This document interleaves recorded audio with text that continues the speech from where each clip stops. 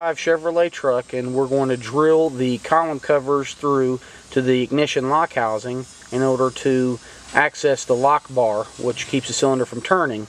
And hopefully whenever he drills it, it will allow the cylinder to turn freely without doing any damage to the outside housing of the ignition cylinder or its cover. Here we go.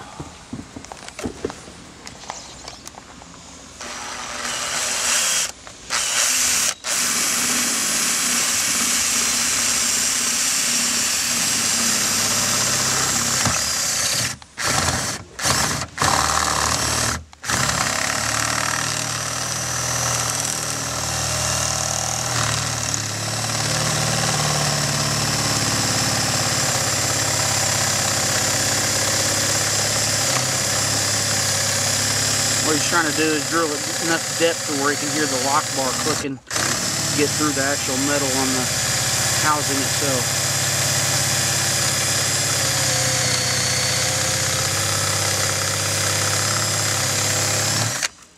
Okay. Now we should be able to just stick the screwdriver in there.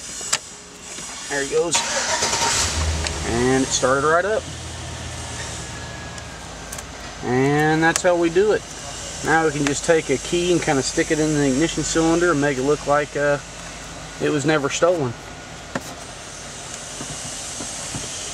Left in there. Here's the lock cylinder.